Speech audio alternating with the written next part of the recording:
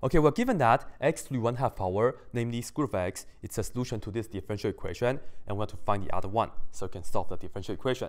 And remember, whenever we're given one solution and we're trying to find the other, we can try to use the reduction of order method, right?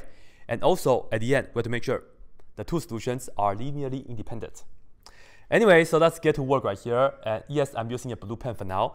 We will be using the reduction of order. So let me put this down right here. And to do so, you know you are given y1, which is x to the 1/2 power. And I will label y2 to be our second solution right here. y2, you know, it's going to be a product of an unknown function. And usually, we'll just denote that by phi. It's a product of phi times, well, the given solution, which is x to the 1/2 power. So let me just put that down right here. And from here, what we'll do is, we just look at this and differentiate this twice because we have the second derivative here.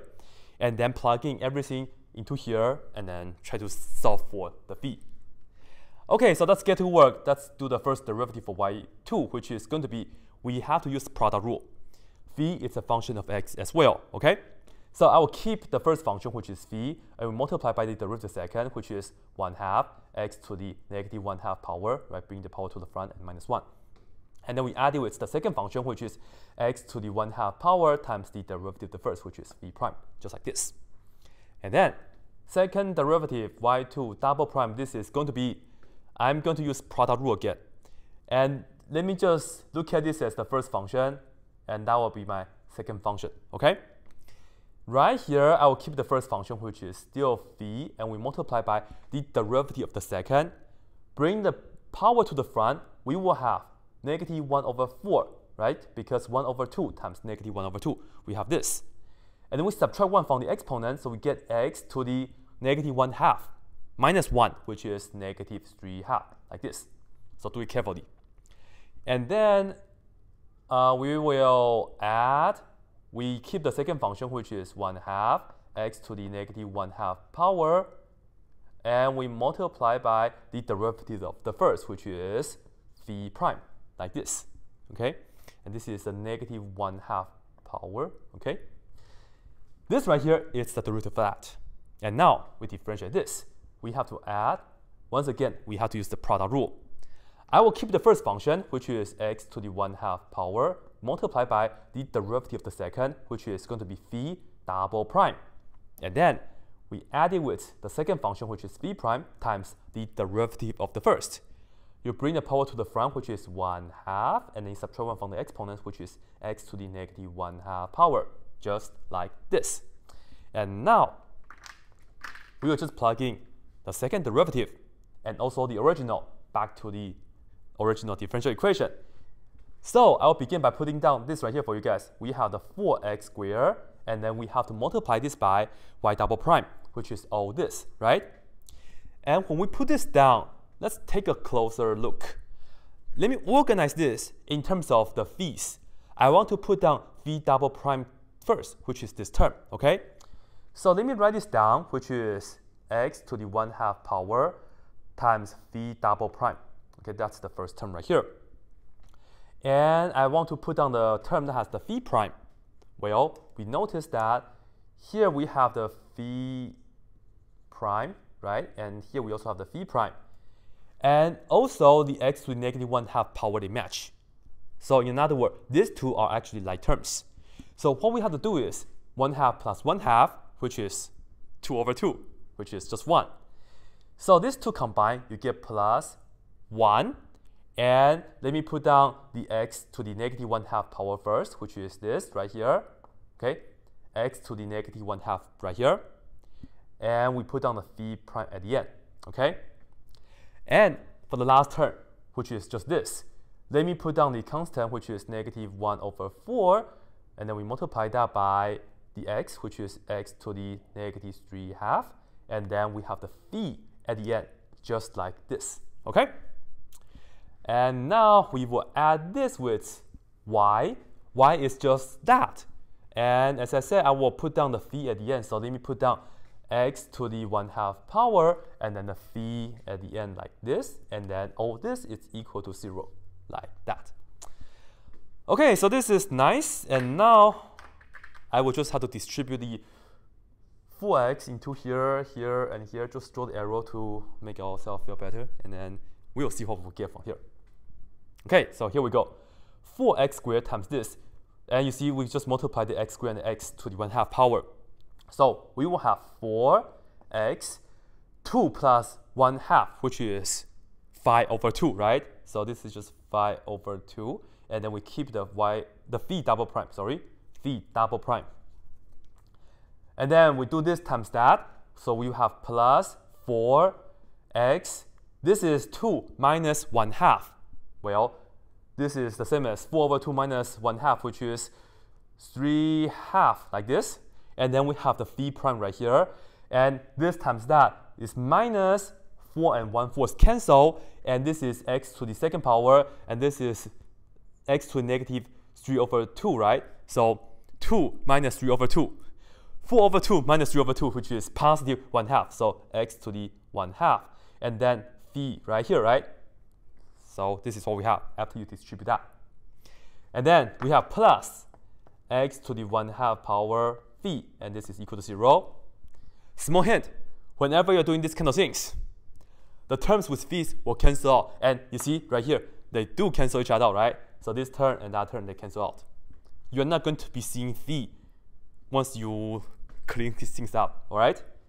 But yes, we'll still see the phi prime and phi double prime, but we can handle this much better. Anyway, this is what we have to solve now. We have 4x to the 5/2 power phi double prime plus 4x 3/2 power phi prime, which is equal to 0 now.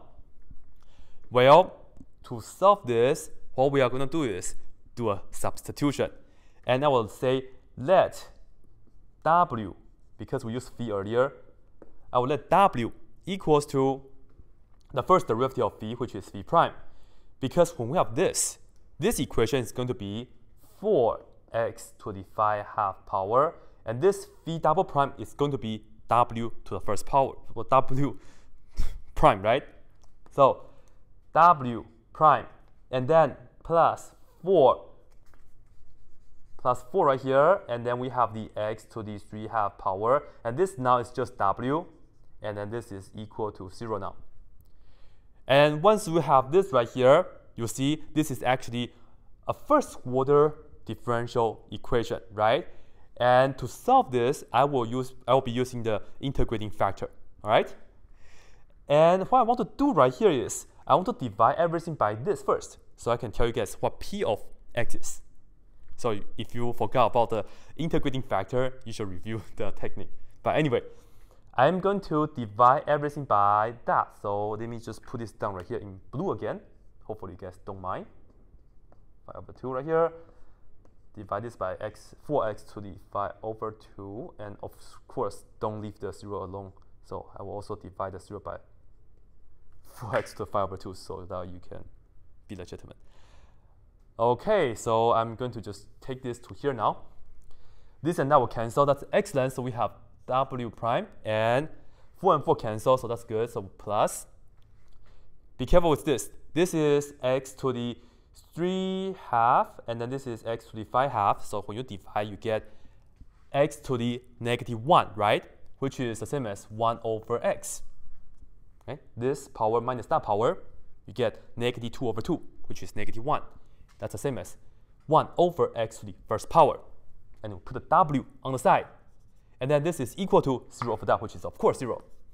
And now, integrating factor. So I'll just put down integrating factor, IF. You have to look at this right here. So mu of x is equal to e as the base, integral, and then we have to integrate 1/x, and that's positive 1/x. So we have to do this. And remember, when you're doing integrating factor, integral of 1/x, yes, it's ln, absolute value of x, but you don't have to worry about absolute value, right? And you don't have to put on plus d neither. This right here, all we care is just e to the ln x, that's all. Namely, you can see that canceled out already. All we need is just x. So what does this do? This means I have to go back to this equation and multiply everything by x. So let me just put that down right here. And now, x times w prime, we get just this, xw prime, plus x times this, which is just 1, doesn't matter, so I'll just put on w, and x times 0 is, of course, 0. And that's what we have. What's next? Well, the beauty of this is that on the left-hand side, this is going to be the derivative of x times w. You see, if I keep the first function, which is right here, I differentiate w, which is w prime, and then I add the second function, which is w, times the derivative first, which is 1, just like this, right? So you can merge this into the product, into the derivative of a product, just like this. So that's the beauty of using the integrating factor, and this is equal to 0. And now we can just integrate both sides with respect to x. So let's put on dx like this and like that, so that this and that will cancel. And now on the left-hand side, we'll just have x times w, and this is equal to integral of 0. It's just going to be a constant. However, I will use c for the final answer, so I will just use k1 right here for the constant, okay? And we can just divide by x on both sides. In other words, w will be k1 over x, and w, as we know, is phi prime, right? So I'll change this to phi prime, and this is equal to k1 over x. To solve for phi, we can just integrate both sides with respect to x. And now on the left-hand side, we have phi, and this is equal to k1 is just a constant multiple, so we can just put that down first. And then integral of 1 over x now. If you want to put down ln, absolute value of x right here, for now, that's okay. But I claim that we don't need the absolute value. We can just put down a parentheses. Because if you look back to the given solution right here, this is just square root of x, isn't it? So you know x has to be greater than or equal to 0. We cannot have negative numbers inside of the square root. That's why we have this condition already. X has to be greater than or equal to 0. Furthermore, I actually don't need to have the equal sign here neither, because throughout on computations, as you can see, we divided by x a lot of times, right? For example, here, I cannot have x equal to 0, otherwise a lot of the computations right here that we did, it's not going to work. Based on this, again, we know x has to be positive, so we can just have ln parentheses x. We don't need the absolute value, okay? And another thing I want to mention is that we integrated both sides right here. Technically, I should put down plus another constant, so k2. But in fact, you don't need this k2 neither. But I will just leave it as how it is for now, right? Anyway, right here, this is our phi. And don't forget, we have to multiply phi by x to the 1/2 power to get y2. So here we will get y2 is equal to, this is the phi, I'll put down parentheses. Let me write down k1 ln parentheses x plus k2. And we multiply this by x to the 1/2 power. So let me put this down right here. And of course, we can distribute this into here, right? So the first term is going to be k1 x to the 1/2 power times ln parentheses x, and then this is just plus k2 x to the 1/2 power. As you noticed already, this is just a constant multiple of the first solution, right? That's why this is nothing new. You don't need this at all. This is a new function part that we care, right? X to the 1/2 power times ln x. This is the new function part that we care. That's the new building block for our overall solution for that differential equation. So finally, I can write down the answer for you guys. Here is the answer. I will just write down y for you guys. So the first building block is x to the 1/2 power for the solution. And then the second building block for the solution is this, which is x to the 1/2 power ln x, like this, right? And as you know, here's the usual deal. We just multiply this by C1, and we multiply this by C2, and then we add them together so we can get the final answer. And this is it. Okay? So this is the procedure by using the reduction of order to show how you can end up with the overall solution. As many of you guys noticed, this right here is in fact Cauchy-Euler equation, right? So there's another way to do it, and you should watch my next video. I will show you guys how we can come up with a characteristic equation for that differential equation.